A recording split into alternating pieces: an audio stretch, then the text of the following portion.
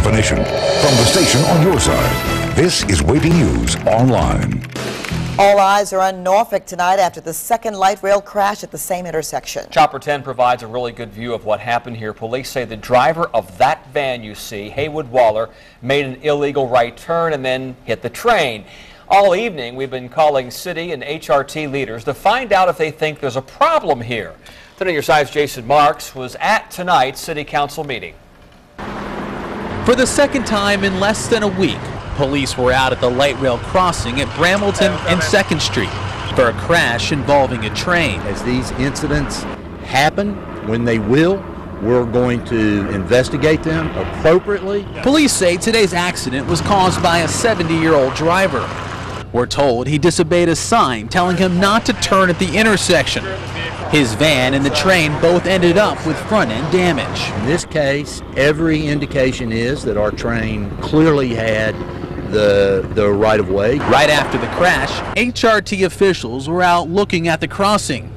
They say even though there have been 2 crashes before the first passenger ride, it's no reason to panic. Believe me, I'm not happy that it happened by any stretch of the imagination. From what I know, it doesn't shake my level of confidence at all. 10 on your side took our concerns to city leaders. The mayor was busy with city council duties, but spokesman Bob Batcher says these kind of crashes were expected. Safety has been a huge concern on both the city and HRT's point of view because of the kind of history that we've heard from other cities. City leaders are working with HRT. We're told if there's a trouble spot, such as 2nd Street, they'll look for ways to improve safety. There's been upgrades through the testing period, through the construction period, and now even today there was a review of that particular intersection to see if there are some improvements that can be made. Light rail scheduled to begin operating this Friday. Officials say even after passengers start catching the tide, they'll continue to hammer home the safety messages.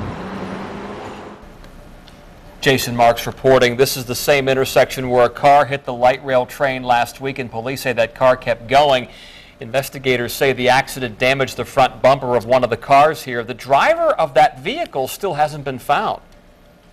Now in high definition. From the station on your side, this is Super Dapper 10 Online. Get ready for another nice day for tomorrow. Temperatures are going to be back in the mid to upper 80s, 76 by 9 o'clock, by noon, 84 degrees. We'll start off with the smoke mostly into North Carolina, and then that will change as the wind will shift to more of the southerly direction. That'll push it northward back across portions of Hampton Roads and could go as far north as the Middle Peninsula. Temperatures around 6 o'clock around 84 degrees. 7-day forecast reveals 80s over the next 7 days and rain chances late Thursday through early Saturday. Another chance again late Monday into Tuesday. Stay with WAVY News 10 for all your day's news. Our next newscast is 5 a.m. We'll see you then.